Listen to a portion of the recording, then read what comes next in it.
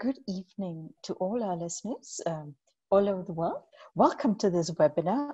It's the first in the series of the Sustainable Recovery webinars from the International Institute for Sustainable Development. And I'm Oshani Perera. I lead the work on infrastructure. And to get right stuck into it, welcome, Gail Whiteman. You are the founder of the Arctic Basecamp, and you are perhaps the most relevant and poignant voice in getting politicians and business leaders to understand the opportunities around climate change. It's well and good to talk about the risks and the doom and gloom scenario, but one never talks about the opportunities. So thank you, Gail, for opening the door for us. Now, thank you, Gail. Yes. And now, we in our part of the world, Gail is in Rotterdam, and I am near Geneva in France. We are perhaps seeing the end of the emergency phase of COVID-19. We are moving into the phase of employment subsidies, and we're looking at the recovery. Other countries like Brazil are deep still in the pandemic. So what hope can we offer the world that there can be a greener recovery, Gail? Well, thanks, Oshani. I just wanted to say thanks to you and IISD for highlighting this really important topic. Of course, the last 4 months, and if you were in Hong Kong and in China longer than that, have been a massive wake-up call for all of us, those of us from the scientific communities, but as citizens, as politicians, and of course as business leaders, we've seen that the impossible in terms of risk can really happen. And that can be extremely damaging, not just to our health, but also to our economies. And we've also seen the impossible happen, which is where we've seen governments around the world put human health and well-being above the economy, which is really, in my memory, so certainly, and the only time I have ever seen that happen. And it's happened because the threat seemed real. And the threat seemed real because we could see it. And of course, because the media covered it on a daily basis. And I think people started to finally take it seriously. It wasn't that we didn't know that this could happen. The question was that it did happen. And life before COVID-19 to now is completely different in terms of our mindsets.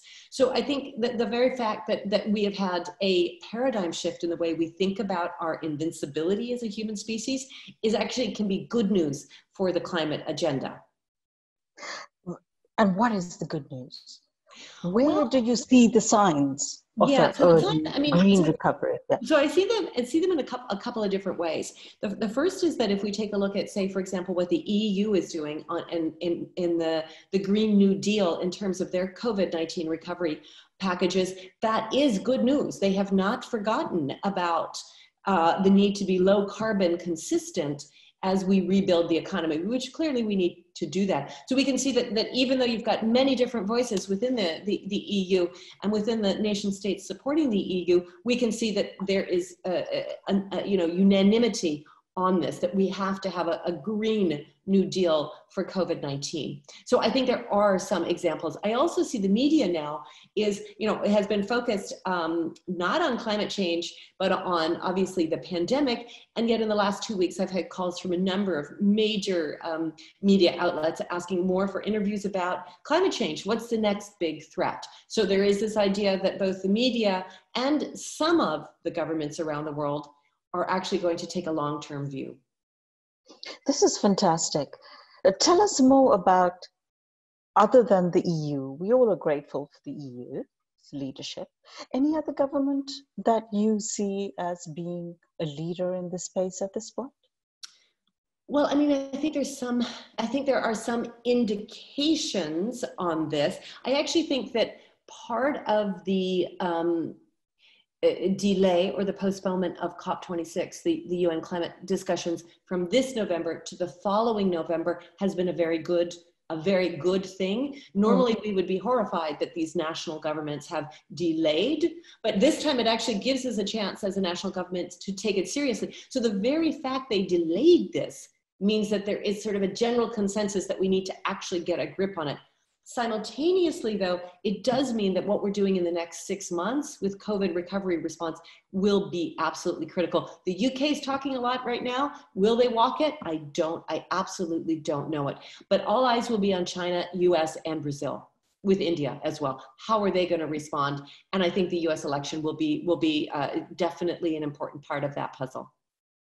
But you're also a professor in residence at the World Business Council for Sustainable Development. What about companies? What do you see there? Who are the fast movers? Yeah, so, I think the remarkable thing from the corporate landscape is that, first of all, there was a lot of companies, both big multinationals and national companies, and probably small local companies as well, that immediately jumped into the how can we help with the pandemic. So you saw big multinationals say, how are we going to shift our production lines, go into vaccine or protective equipment production. We saw it in the retail sector, but we certainly saw it in manufacturing as well. And this idea, like, let's take what we know and let's help. We've also seen, and I've done in the last 2 months, a series of very high-level interviews with senior executives around the world. And I've heard really inspiring stories, both about how big boards demanded to be briefed on COVID and are now asking the question, what other systemic risks do we really need to make collective action on? And I'm hearing that not just from Western Europe, I'm hearing it from Asia, and I'm hearing it also from the US. So I'm seeing that there is this idea that hey, companies are actually willing to stand up and say, we've got to do something here, and we're going to support the low carbon recovery right now. And taking a question from the audience before we leave the low carbon recovery and move on to the science behind the recovery. Yeah. The question goes, as countries start to rebuild the economy with consideration for reducing carbon emissions, are there any burgeoning discussions anywhere around about changing the fundamental economic model towards one based on Kate Ransworth's donut economic model? Yeah, so I mean, certainly there's been a lot of talk about donut economic models. I'm a scientist, so I think that calling the economy a donut is a little interesting as a metaphor. The question is, what's the substance behind it? Now, certainly Kate works looking at the planetary boundaries, Earth system science constraints, and raised a very good question probably about 10 years ago, which was, where was human well-being within the planetary boundaries framework?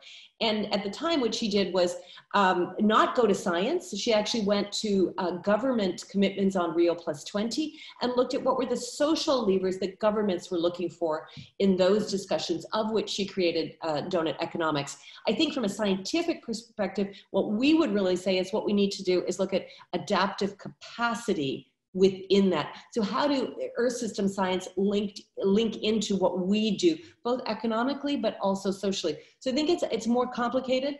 I do know that the city of Amsterdam is looking closely at donut economics. So your viewer may want to see what Amsterdam is doing from that perspective. For me, I tend to take a more of a scientific basis for economics, and that is slightly different than what Kate does. And elaborate a bit more on this scientific basis, Gail, because it's a nice segue into what I wanted to discuss next. Yeah, well, I think that social sciences has for a long time really looked at what are the key things that social systems need to thrive and need to protect the natural systems on which we all depend.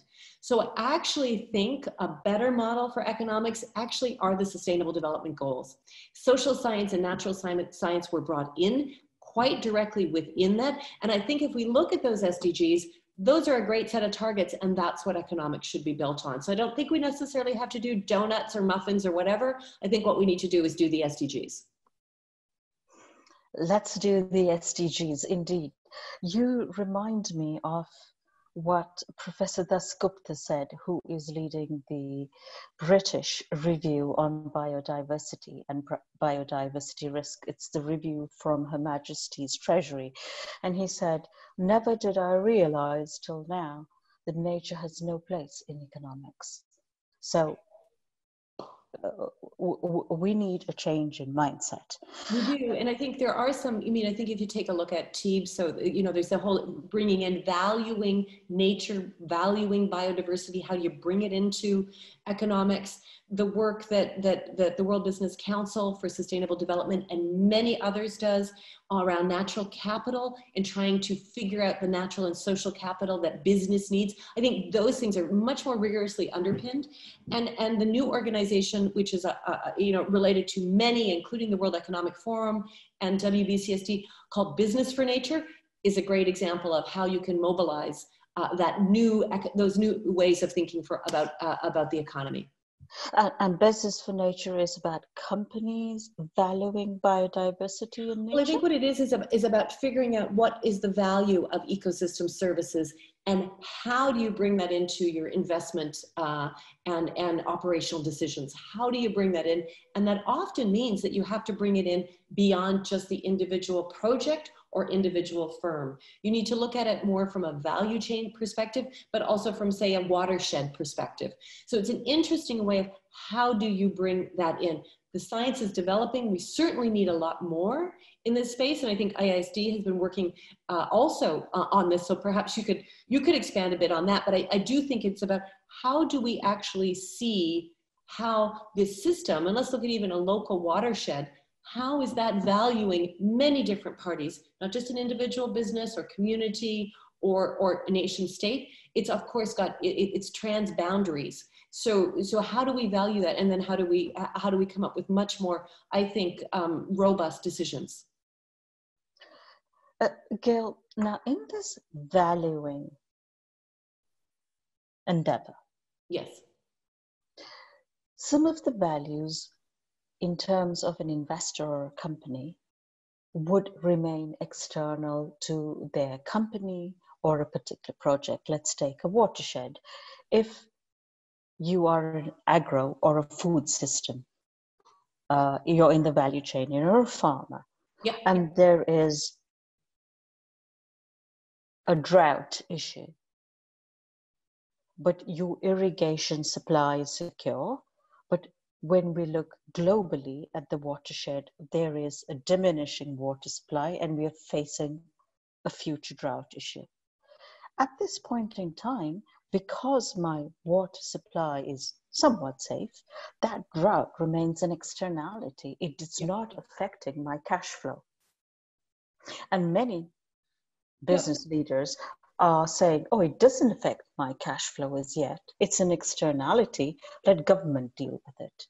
What's your answer? So my answer is that's where government has to step into the valuing of nature, because if they simply take all the financial and social risk from these externalities, that's an expensive price tag. So that's that, and as we definitely see that kind of stuff when we look at the pandemic. You know, is it just the government's cost here? Well, no, of course, business is also picking up the tab. So this is where I think we can't simply let the market solve it. The market's not going to solve it until we change things like how we file Securities Exchange Commission reports. How do we look at material risk? How do we file those? How does the board understand their fiduciary responsibility for those externalities? And I think there's lots of things that have started on that, but we need a definite strong role for not just governments individually, but collectively. And I mean, I think there's no question we need to start to put prices on things. A price for carbon would be a good start. Hearing you, Gail, hearing you, couldn't agree with you more. We've done a lot of work in actually valuing the sequestration from wetlands, for example. So how much is a ton of phosphates being sequestered by a wetland? What does it cost? How much is a ton of nitrogen being sequestered? How much does that cost? And many ways, because we're so driven by the greenback, we're so driven by the financial return. We're busy looking at how to put values in that. But coming back to the case in point. If we go to the Arctic and we look at the heat wave ongoing in the Arctic, we also look at the oil spill that happened north of Siberia in June, where the permafrost collapsed and caused a very large oil spill. Now, that is an inherent risk. Yeah. Within the course of the pandemic, do you see governments beginning to use that risk to push forward their climate agenda? Well, I certainly see a lot more companies and governments interested in the idea of systemic risk and costs from climate change. Now, with the Arctic, my team, you introduced me by saying I founded Arctic Basecamp, and to give a bit of a context on that, that is a not-for-profit set up by scientists to bring the dangers of Arctic change into discussions on global risk around the world. So we take scientists to the World Economic Forum at Davos, and we try to explain that what's happening in the Arctic doesn't stay there, it affects the rest of the world in a lot of different ways. The Arctic, of course, affects the global climate system, and as it melts, and as you're seeing, you've identified a number of very recent examples of things that are showing it's out of whack. That poses a lot of risks, not just for Arctic countries. In fact, there may be short-term economic benefits for some of those countries, but actually it causes real risk because it ramps up climate change elsewhere. It also, of course, will affect the way we grow food, and we can start to put price tags on those things. So if we lose the Arctic summer sea ice or permafrost thaws, what's the economic value or cost to the rest of the world from that? And I've got a team that do economic modeling, and they've published a number of interesting papers looking at exactly on that. And it's very expensive, trillions of US dollars. It is not a cheap thing to lose the albedo, which is essentially what part of the Earth's defense system or insurance policy on runaway climate change. And when you lose that, the costs go up very, very quickly. It's kind of like if you didn't shut down fast with COVID, the cost of dealing with that pandemic was astronomically larger, say in the UK, than it might have been in, say, Singapore per capita. I'm talking, obviously, there's differences in populations, or South Korea. So I think there is this idea, and again, I was very impressed with some of the European countries responding individually. Not all of them did, and this is important to see some differences within the EU. For example, with the bailout of a number of the big airline companies, Air France, for example, was offered bailouts from the French government, but tied to that were low carbon commitments that they had to stop flying on routes internally in France, which is a large country, if it could be used by train. So they said, if you want the money, you're going to have to pony up and do better. And they did.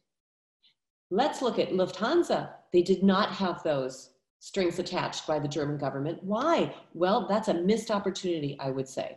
So I think we've got to really take a look at how individual countries are starting to say we have to work together, and you're just simply going to have to do it. And it's just like being locked down. If we voluntarily do this, we don't really. We have to be told you have to do it, and then people largely follow. So I think there's a lot of lessons here, and there's a lot of boards now that are asking to have a scientist come and explain systemic risk from different things like climate change to the board because they're worried. It's expensive. And do you think that it's these catastrophic risks that are making people want to understand the science? Yeah, because I do. I mean, I think if you just look at the cultural shift, around Christmas time, at least in the English speaking world, people were still saying, oh, my cousin said this on Facebook about whatever, right? And all of a sudden, everybody's seeing scientists, medical scientists in this case, alongside their governments talking about risk, and people want the expertise. So all of a sudden, as scientists, we are seen as actually having some knowledge because people were scared. Right. And seeing that we need to be led by science was actually not a dumb thing, was maybe a very useful thing. There's debates about if you really are led by science or not. That's true, but we are definitely seeing that. I also think there's a big cultural shift on those travelers, especially for business, that have been going around the world doing things. Well, people don't want to travel, and they've realized that they can actually do a heck of a lot like this on a Zoom call without, I don't have to come to Geneva, you don't have to come up here, we can actually do this. And maybe our lighting is not as great as it could be next time around, because we'll get better as we do this. But I think it's this idea that things are shifted. Or I'm hearing all kinds of the big four consulting agencies, companies are saying, we don't need, or investment firms are saying, we don't need the big offices in London anymore. We don't need the real estate. Our teams have been working at home for 4 months. Why are we paying premium prices on office space? Which means, and they're traveling, so you've got the carbon of, even if they're taking public transportation, most of them are driving still, not maybe in London, but many parts of the world. And people are saying, we don't need to do this. We can actually have better quality of life, work at home many days a week, and go in sometimes to, of course, get that human interaction, which we all crave a little bit. So I'm seeing real changes. I've heard really CEOs say to me, I'm not flying. I'm not flying for a meeting. I am going to Zoom. I have heard of a very big investment company that did a major deal on low carbon infrastructure, and they had pitches all done by Zoom. Didn't meet people, and completed multi-million dollar deal on that. So that's a big change. We've learned that actually technology can be our friend, and we don't always need to be in a mad panic to get to the airport or get into the car or the train. And for the first time in our living history, we have scientists as superstars. So we have Professor Fauci in the US, we have Didier Raoult here in France. So I agree, it is quite a game changer. It's quite a game changer. One of the questions being posed by our audience is now, how do we change the messaging or improve the messaging about the climate crisis and wider systemic risks to the non-converts? Joe Bloggs on the street might still not know what climate is. Yeah, so I think we don't need to talk about climate so much as threats to food. So threats to your food. And when we thought we were threatened by food shortages, gosh, everybody went and made sure they got food, and they reused it, and they started to bake bread and do all these things. So we have to focus on the end benefits / risks. It's not that climate is important to us. It's that it's too hot, or our food supply is not stable, or our water is not stable, or we're going to get hit by extreme weather. So I'm less concerned that people that may think the word climate change is bipartisan, is made up by one political party. I'm more interested in saying is, if you are worried about extreme weather events, fires, floods, droughts, etc., then you need to be looking at this. These are ways to stop those risks. If you want to make sure your food system is protected, you got to look after it. So I think we need to stop focusing on, albedo effect, and focusing on what are these people, what are they really worried about? They're worried about getting food on the table, getting their lifestyle not disrupted, which extreme weather always does. And they're worried about their kids' future. So we need to focus on those things that make sense to people. Now, I'm not a communications expert, but maybe we need a big ad agency to help us. That's what I would think. A good point, Gail. If I might be slightly controversial, I would say if you're worried about refugees and Absolutely. how to deal with refugees in Western Europe and other OECD countries, you might also worry about the climate crisis more. Yeah, right? Because we know how this will have migration. And it's already having migration. Absolutely. It's already having migration. And then the question that comes up from our audience is also, what are the market-based instruments that you see coming up? Well, surely, I mean, there's a ton of market-based instruments happening right now in terms of new forms of investment and short-term loans and subsidies. So there's these market-based investments that are being offered, for example, to Air France, and then in exchange, they're going to get the economy back. on the road and also do something else. So I think there's some simple things, but market-based incentives can also be carbon tax. I mean, this is whether you, or a price on carbon, let's put it that way, whether you prefer a tax or some other pricing mechanism, that is a clear thing that we need to do. And once you put that in, things are not financially viable.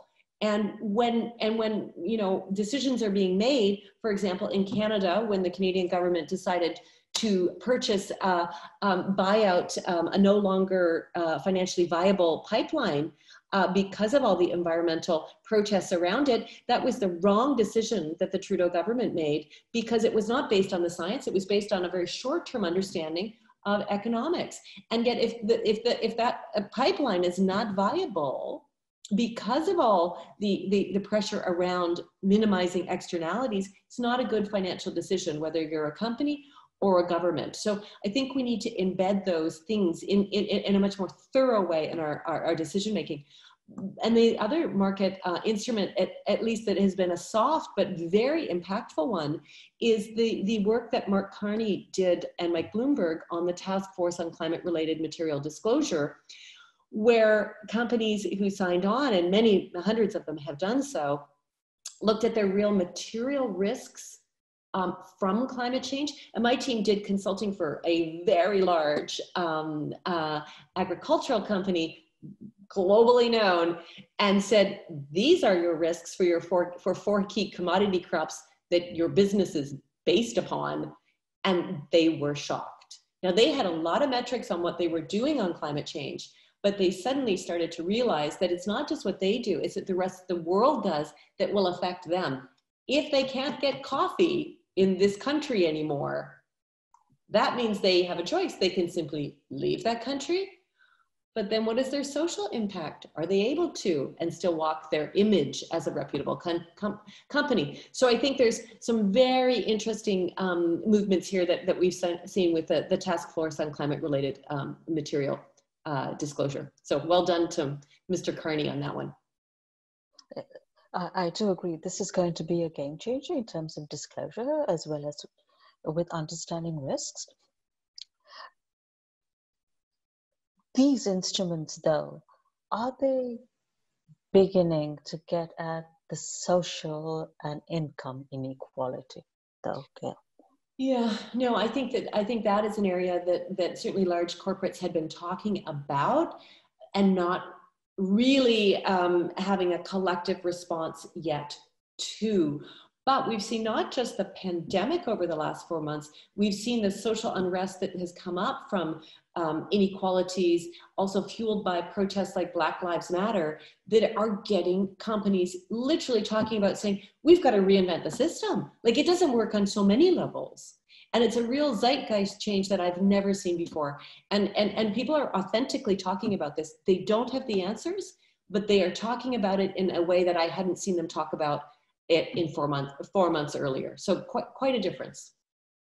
So is it reasonable to expect, let's take my favorite economic instrument, which is the border carbon adjustment of the European Union, because it'll change how value chains are engineered and value chains are connected. So if you take the border carbon adjustment, do you see that as the implementation of the climate law happens, that there could be economic instruments that are tweaked to also address parts of income inequality? Example. Yeah, I mean, you're much more of an expert on the tax instruments, so I'm going to defer to your authority on that for sure, Oshani. But I would say absolutely, and all I can recommend is that when any of the governments, policymakers, and think tanks are coming up with these, put in different kinds of scientists in the room with you as a sort of a litmus test for are you getting it right? An example of that would be is that in the UK, when we see these press conferences, which used to happen on a daily basis and now sort of sporadically happen, but they would bring in their medical doctor to, Chris Whitty or Sir Patrick Vallance alongside. Well, when Rishi Sunak talks this week about what his economic recovery plan is. I would like to see, for COVID, I would like to see a climate scientist from the UK standing there alongside him to reassure me and us that actually their COVID-19 economic recovery plan is compliant with a low carbon future. Because if it isn't, we are just simply wasting huge amounts of money to deal with one problem when we could deal with two massive risks at the same time. So yes, I think that there's a lot of lessons to be learned, and there's very specific instruments like these tax adjustments that could be worked very effectively to do climate and to do social inequities alongside it. Let's deal with these things now. And going back to Rishi Sunak sitting alongside or standing alongside the climate scientist. So our listeners are asking about the systemic synchronization between social inequity and climate and environmental degradation. So your scientist brings that very vividly into the picture. What do we need to actually make Rishi do that? What needs to happen? Because it's unlikely to happen. Yeah. So yeah. So is this where we come back into the school strikes and Greta Thunberg, and we bring that together with science and with Black Lives Matter and start to pressure the UK government as a host of the next year's COP26 to do this more thoroughly? I'm not sure. Do we get the companies, the big multinationals that also agree with this to start pressuring? I'm not sure. I mean, I wish I had the answer to that question, because then I would pressure Mr. Sunak most definitely. Maybe the answer is, Gail, that we need to work together to show Dr. Sunak, I do believe he has a PhD, what would it cost the UK if it didn't? Good point. Yes. And money talks. We know that. And money talks. And money talks even louder during a recovery, because we see that it's going to be a very long and painful recession. Yes, it is. And it's not good for any of us to have a long and painful recession on COVID recovery and then walk into catastrophic climate change impacts that threaten food security, water security, amplify migration massively, and also have extreme weather events all around the world. I mean, that's just crazy. And the last question from our audience before we close. Ooh, 2 questions. Is it possible to create an economic model that puts human well-being and environment ahead of profitability? And the second question is, that there is a rising movement to move the zero net date to much earlier than 2050. Yeah. Your opinion? So why don't I take the zero net date first and then close on the economic question? I would say that certainly the science supports an earlier date rather than a later date. The date to get net zero of 2050 is based on a range of assumptions and models. So the earlier we can get there, the better. That means we actually have a bit of a safety buffer in place. So absolutely, let's move it forward. I think we can't move it forward to 2025, but as fast as we can move that forward would be right. Now, everybody said we couldn't even halve emissions by 2030, but that was before COVID. We did a lot of things after COVID that everybody said we couldn't do. You can never do this. Las Vegas, the casinos will never close. Even if there's World War III, they won't close. They did close. I just talked to my hairdresser who had been there and they closed. So they clothes, lots of things that we thought were fact and true will never happen, actually really, really did. We saw lots of things, happen that we thought were impossible. So, but the key thing from a scientific perspective is that we really don't even want to get at a 2 degree Celsius warmer world. We want to get as close to 1.5 as possible to ensure that we don't have catastrophic tipping points. So all in for let's go faster rather than slower on that. And is it possible to create an economic world that puts the well-being of life on the planet, let's say broaden it from beyond just our own ahead of economics? I definitely believe that. How do we convince the stock exchanges around the world to do that? I'm not sure I have the answer, but I'm very encouraged that people like Mark Carney, who do know those things, are involved so deeply now in the UN discussions around climate as one of the advisors, of course, that let's hope that we can actually get that nut cracked. But of course we can. We had all kinds of human societies before economics was around, so we can have it not always at the top. And if you don't have hope, I'm not sure what you have. So as Christiana Figueres says, I'm a stubborn optimist. So I say yes. And perhaps COVID shows us that, yes, we put human health before the economy. Yes. So we shut everything down. So there is hope. And we will ride on that hope. Thank you, Gail, for taking time to talk to me. It's really been a pleasure, and your hair looks fabulous. So, not sure that's true, Oshani, but thank you. So thank you to your hairdresser too for making you look absolutely splendid, as you always do, even better. And great new glasses, by the way. I would also like to thank Cesar Henry Carres, who is making this webinar possible. Thank you, Cesar. Thank you for all of you for joining. And until next time, Gail, bravo. Thank you for your leadership. Thank you, Oshani.